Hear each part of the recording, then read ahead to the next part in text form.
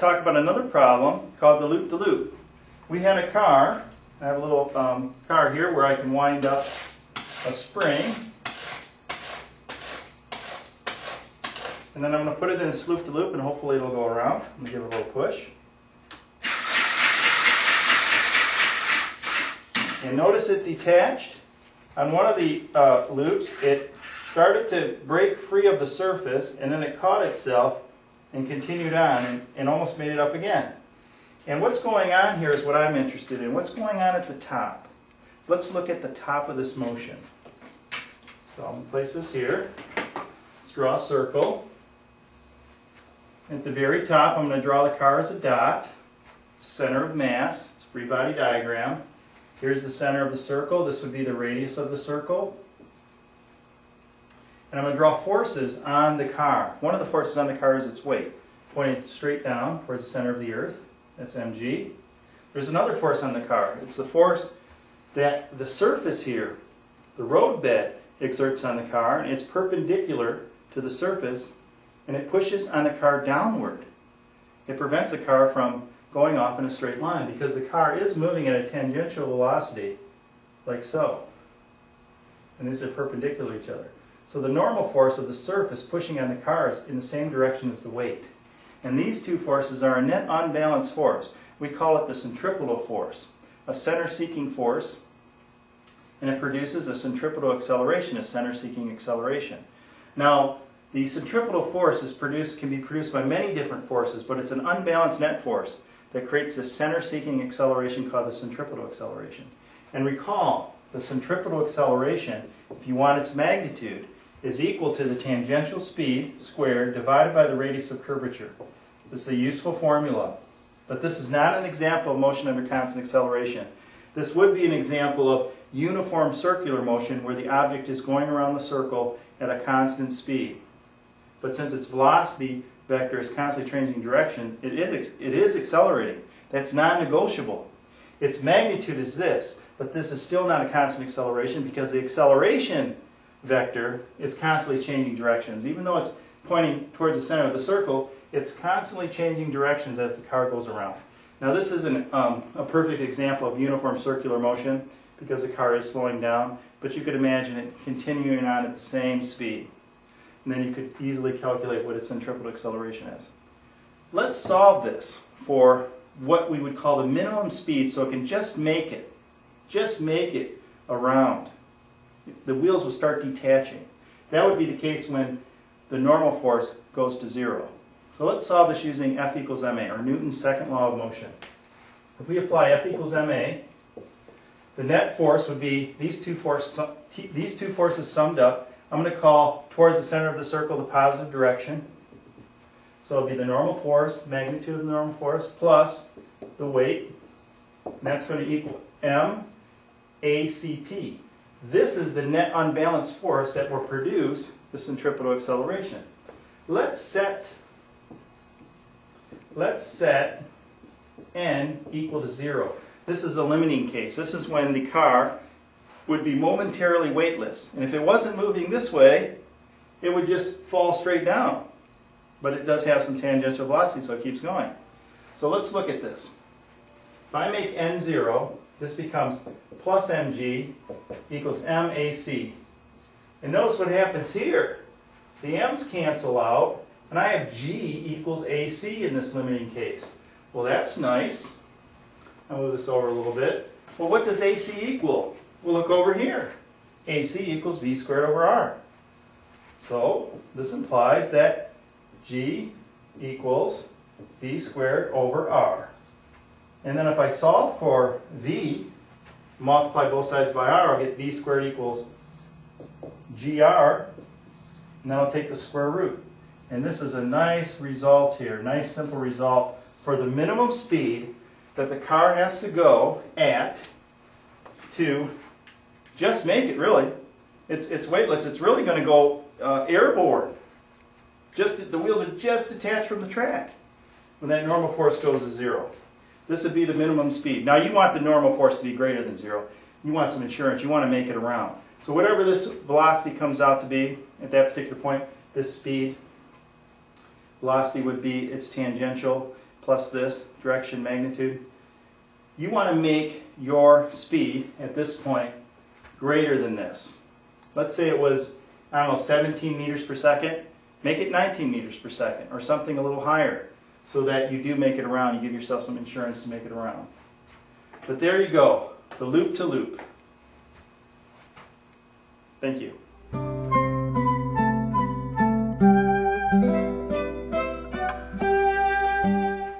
Welcome back. I want to briefly talk about friction. I want to talk about the case where we have a wooden block or some other block sliding down an inclined plane. And let's imagine we have an incline at a certain angle, and we can vary the angle. And there's a block of wood on this particular incline. It could be wood on wood or metal on wood, metal on glass, as long as it's allowed to slide. One surface is allowed to slide relative to the other. And I want to draw in all the force vectors on this particular block. Now recall, weight will point straight down, mg. The normal force will be perpendicular to the surface. I'm going to make that my y-axis. I want to make the incline, down the incline, my positive x-axis. So it's a tilted coordinate system. And this allows me to break up my weight into its x component, wx, and its y component, wy. And as we've talked about in the past, this angle here corresponds to the angle with the y-axis and the weight vector. So I'm going to just draw those angles in there. And let's assume there's friction holding this block in place. And it's not moving, it's at rest. That friction would be known as static friction. F sub s. It's holding it in place. And let's say we increase this angle just when this begins to move. We just see it move. That's the case I'm interested in. I want to figure out what that angle is. We're going to call that angle the angle of friction, or striction. So let's find what that is.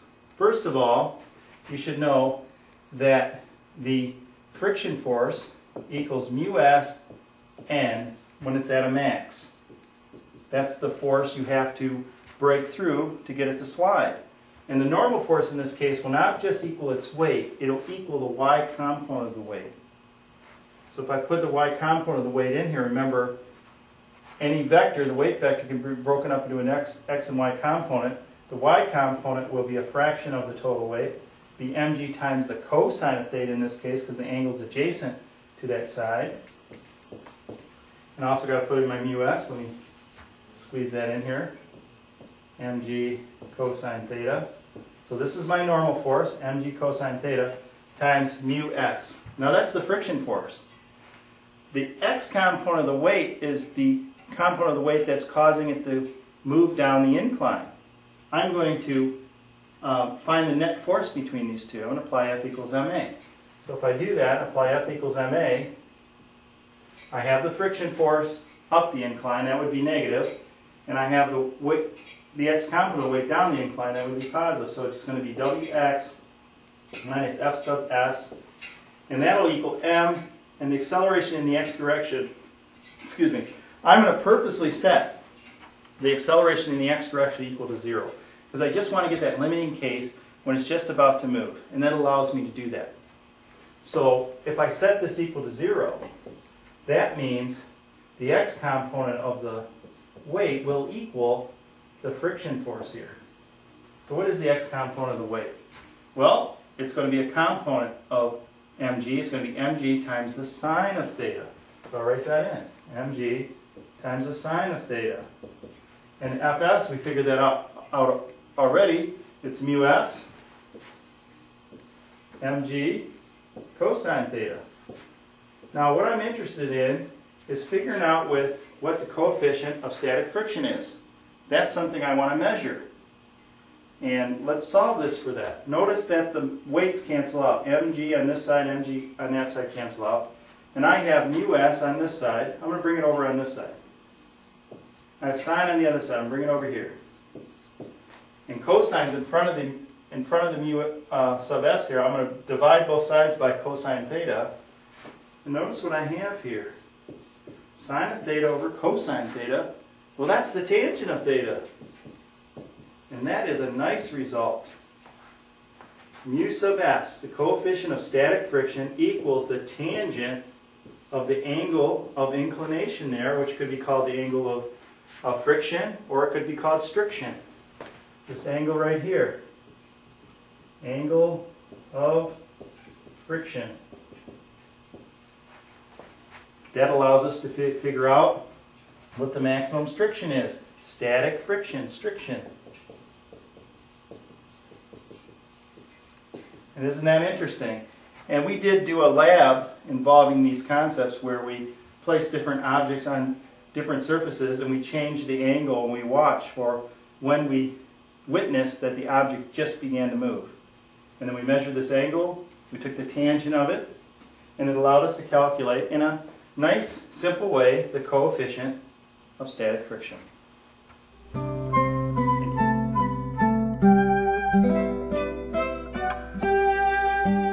Welcome back. I wanted to talk about a physics problem we did much earlier about throwing two objects off of a building and the landing speeds being the same.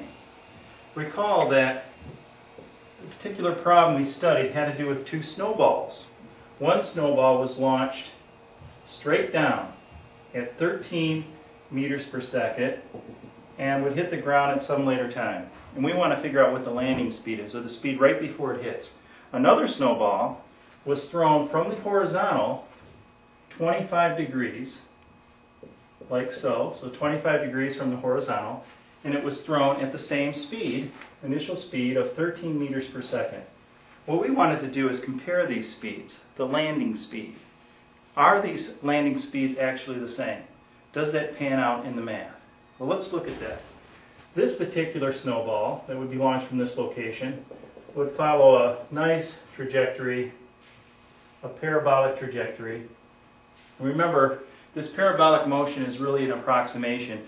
It's actually part of an ellipse. When we get into satellite motion, we will talk more about that. But for right now, we're treating this trajectory as a parabola, parabolic motion. Okay, if we look at this, I want to analyze what is the final speed in the y direction for the first snowball, the one that's thrown straight down. And then I want to look at what is the final speed, and I have to look at the vertical speed and the horizontal speed of this particular snowball that follows the parabolic trajectory, and I have to combine them. They add such that the net effect is this velocity vector here, which would be v total. Remember, velocity is the vector sum, the net velocity is the vector sum of the horizontal velocity and the vertical velocity. And there will also be an angle here. I'm not drawing this to scale or correctly, but mathematically we have to add up those two vectors. And the magnitude of that vector will be the speed. So we're really looking for what is the magnitude of this net total velocity, which would be the speed. And we're going to compare it to the speed here, which only has a y component. The x component is 0. So v initial x for this particular vector is 0. It's 0 up here, and it's going to be 0 down here. Now v initial y for this vector is negative 13. This particular vector also has an initial velocity, and I'm going to draw it there. Its v initial x is not 0. And what's interesting about projectile motion, if you can neglect air friction, is that this particular velocity, v naught x, will stay constant through the entire motion. For example, when you get to the peak, it'll still be v naught x. When you get to some point over here past the horizontal, it'll still be v naught x. And so v final at the end, right before it hits, it'll also be v naught x. It turns out in projectile motion, the final velocity in the x direction will equal the initial velocity in the x direction, will equal the average velocity in the x direction. It doesn't change, it's constant. So how do we find that? Well, what we do is we look at the geometry of this right triangle, and I'll take the hypotenuse, which is 13, and I'll multiply by the cosine of 25 degrees there. And when I work that out, I believe that comes out to about 12, if you round it. So that would be 12 meters per second, roughly. And there also is a y component, which is equal to, this is v initial y for this particular snowball, the one thrown at the 25-degree angle, it's equal to the 13 times the sine of 25 degrees. And I'm going to use that in an equation in a moment.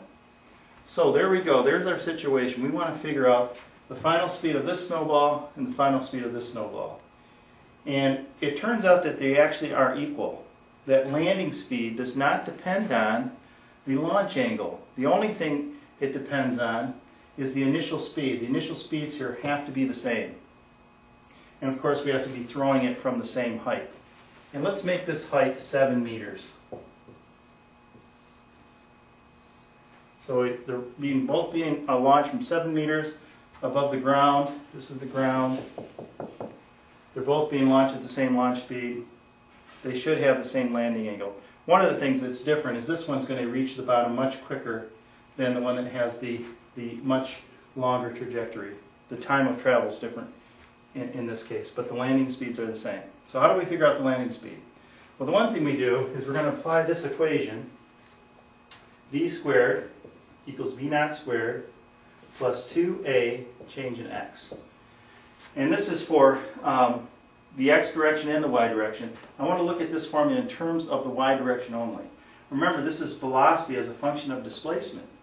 It's time independent, which is nice. So let's write this in. Vy final squared equals V initial in the y direction squared. And I'm going to put minus g in here for the acceleration. So minus 2g. And I'll make this into change in y because I'm talking about the vertical direction. I'm going to call this the y-axis. So here's my y-axis. I'm going to call this the x-axis. And I'm going to use this formula to solve for the final velocity in both cases, for this case and this case. I'm just going to change the launch angle. One is 90 degrees, or negative 90 degrees actually, because it's below the horizontal. That would be negative 90 degrees. And this one is plus 25 degrees. But same initial speed and everything else being equal.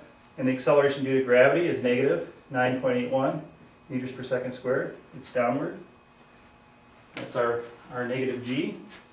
So what is this going to be? We're going to have to take the square root of v initial y squared minus 2g change in y. Now I know the displacement change in y is minus 7. If I call this my 0, 0 point, this would be minus 7 for the displacement or change in y. And that's the same for both cases, and that's what we need. We need that to be the same. Minus 7 meters. Okay, let's substitute in what we have here. In v initial y, remember, we have to write it in component form. It's going to be 13 sine 25. If I write it in symbolic form, it would be v naught, the initial velocity here, right there, 13 meters per second, times the sine of theta, which is 25 degrees. And we have to square that. So I could rewrite the equation like this. I also could simplify it. A lot of times this is written as, let me just show you here, it's written as Vy equals the square root, and I'll bring in the square inside the parentheses here. It means the same thing, but I guess I'll just write it that way for you so you can see it. And this is the formula I want to use for both cases. Let's apply it to this case first. If I apply it to this case first, what does that come out to be? Well, I'm going to put in the numbers. It's going to be 13 squared sine, and the angle is negative 90. And that's going to be minus 2g, which is 9.81 meters per second squared, and then times the negative displacement. That'll make this positive, because a negative times a negative is a positive.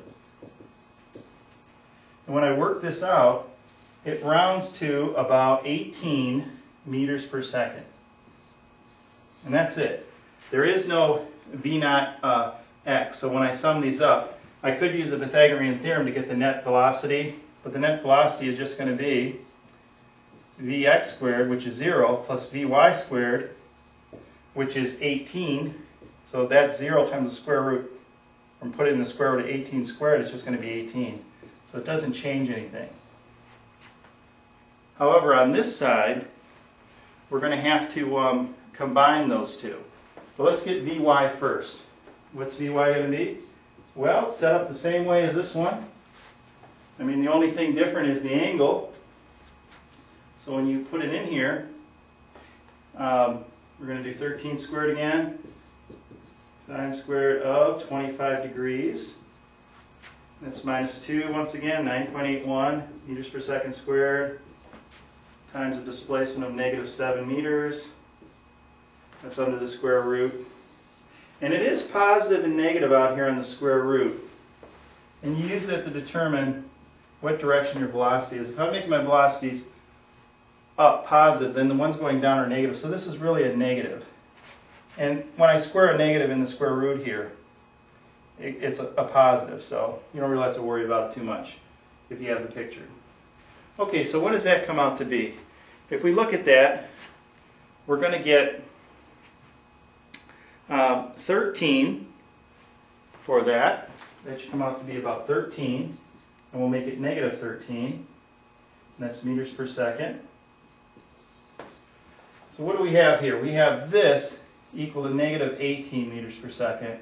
We have this equal to negative 13 meters per second. At this point, they don't look like they match. And they shouldn't.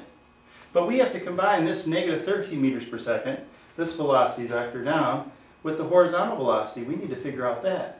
And we figured that out earlier up here. We figured it out to be 12 meters per second. So that's 12 meters per second. We need to combine these using the Pythagorean theorem. So let's do that. And I'm going to put that right over here. V total for this snowball right here will be Vx squared plus Vy squared. We're going to take the square root. So we're going to have for Vx, we have 12 squared plus negative 13 squared, just 13 squared. We get the square root of 144 plus 169, which equals the square root of 313, which, if we take that, it should come out to be approximately 18. If we round it up, we should get 18 meters per second. And that is the speed for the second snowball, which is, or the first one I drew up there, 18 meters per second. The only thing difference, it hits at an angle. We could figure out that angle. It's roughly, it's about 47, 48 degrees if you figure it out. It gets very steep as this continues on. It's very steep. So 18 meters per second there, and over here we have 18 meters per second. So if we just review for a second, if you launch a projectile, in this case it's two snowballs, and you throw them at the same initial speeds, what happens is that when you throw them, the landing speeds will be the same regardless of what launch angle you do. The landing speeds are independent of launch angle, and that's very interesting. You do need the height to be the same, and you do need the initial speeds to be the same. But other than that, the results are the same. The one difference, though, is the time of travel for this particular projectile right here, the one shot at the 25-degree angle above the horizontal, takes a longer time than the one thrown straight down. And that is an obvious result. Thank you.